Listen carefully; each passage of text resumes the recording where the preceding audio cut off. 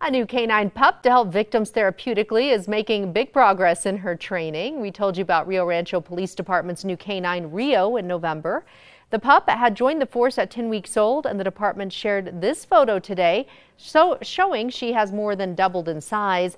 They say she is progressing in her training, but is still a rambunctious puppy full of personality and intelligence. What a cute dog. Oh, I love this smile. Yes.